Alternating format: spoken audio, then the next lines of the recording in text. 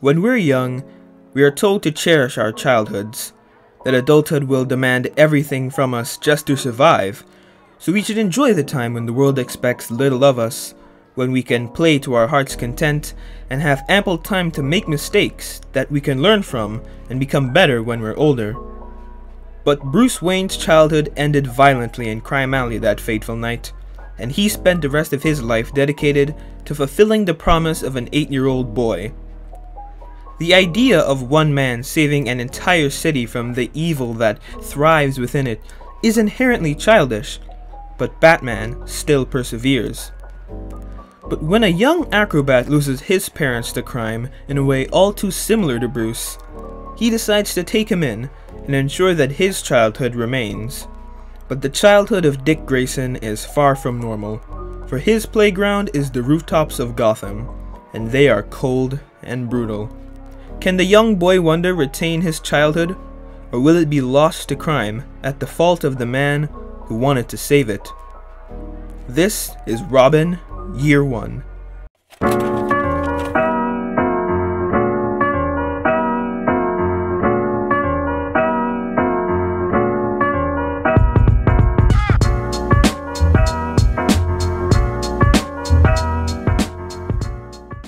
Written by Chuck Dixon and Scott Beatty, with art by Javier Pulido and Marcos Martin, Robin Year 1 is a 4-issue miniseries that takes after the format of Frank Miller's iconic Batman Year 1. It tells the earliest adventures of Dick Grayson, the first young man to become Robin, and how both he and those around him adjust to this new identity.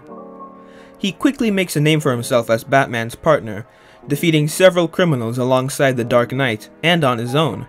He becomes the light of the cave, being a massive positive influence on Bruce. The two are supportive of each other, Bruce often complimenting Dick for his successes, but still being wary of putting him into potentially dangerous situations. Dick, however, is not afraid to act alone, such as when Bruce is unavailable, he solves the case of several kidnapped girls and stops the Mad Hatter's scheme to sell them to a foreign dignitary. Dick is not Bruce. He doesn't separate himself into two different personalities. The only mask that he wears is the physical one. Bruce Wayne died in that alley with his parents. He never got to grow up. Ever since, he's been Batman, and while he does have people who are important to him and things that matter in his life, it all eventually draws back to the war on crime, to helping people no matter the cost. But Dick is real. Robin is the persona. Grayson tries to balance these two aspects of his life, but eventually, responsibility must take him away from what he wants. This is his first taste of the adult world, one that all children must have. Master Richard, are you happy? Well, yeah, sure. Why? Don't I look happy? Indeed you do. Perhaps I should rephrase the question. Are you content on this path you have embarked upon with Master Bruce? I guess with Boss Zuko dead, there isn't much of a reason for me to do this. But I figure there are lots of guys like Zuko out there, and I made Bruce a promise. Master Richard, always bear in mind that this is his crusade. It need not be your life as well. I know, but somebody's gotta help him. Might as well be me. Pulido and Martin's artwork calls back to a bygone era.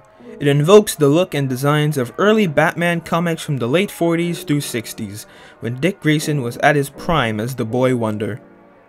Not everyone supports Dick's crime fighting. Alfred, Gordon, and Leslie Tompkins are all against Dick spending his young nights fighting crooks with gimmicks and two-bit gangsters.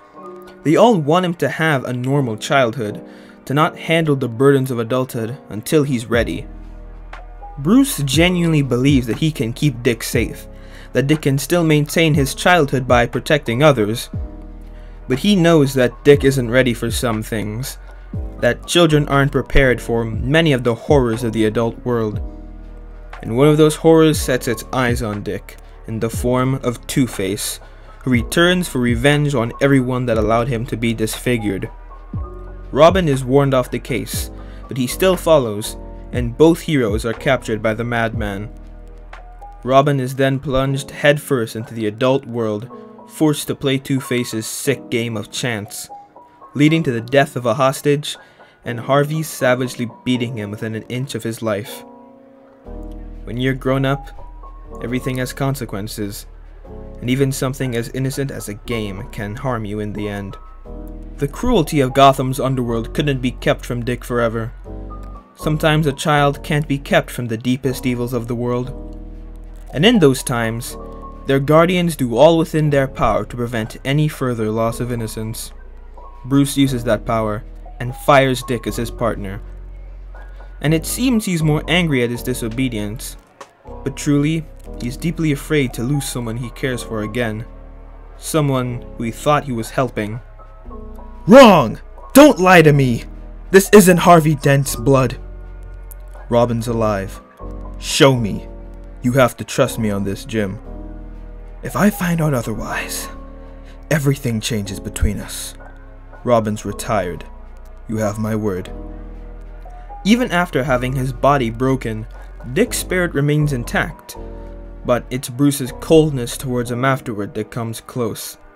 He can't go on like a normal kid anymore.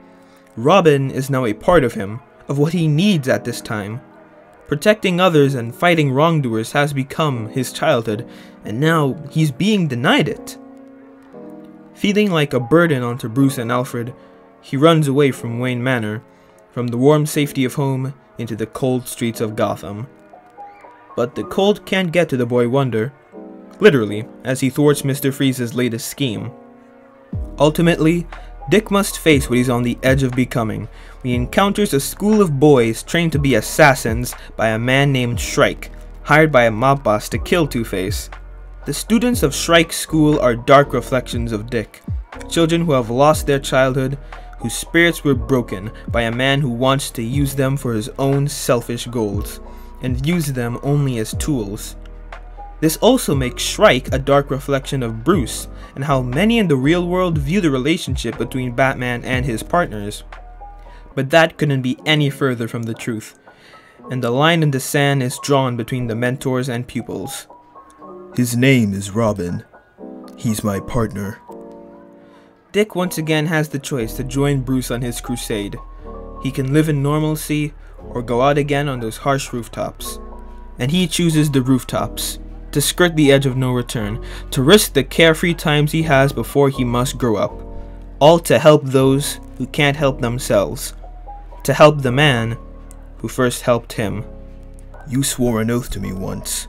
If you put that costume on, you'll honor those words to the letter and never question my orders again. Even if that means watching you die? Yes, without hesitation. I could do some good. Somebody's gotta help him. Might as well be me. Adulthood is scary, and it feels like nobody's ever ready for it, but we're all almost painfully aware of when childhood ends. But Dick Grayson spent his childhood facing off against some of the darkest evils his world has to offer, and he never let his youthful spirit break. He persevered through the dark and cherished the light. Because of his good nature and being raised by a man who understood him, who saw himself in him, and wanted him to be better. Mentor and pupil, father and son. And when Dick finally grew up, when the boy Wonder became a man, he became everything Bruce had wanted him to be. A man who had his childhood, who remains whole with or without the mask, but is better because of it. A man who can face the darkest of depths and remain uncompromised. A man whose spirit is forever unbreakable, forever youthful.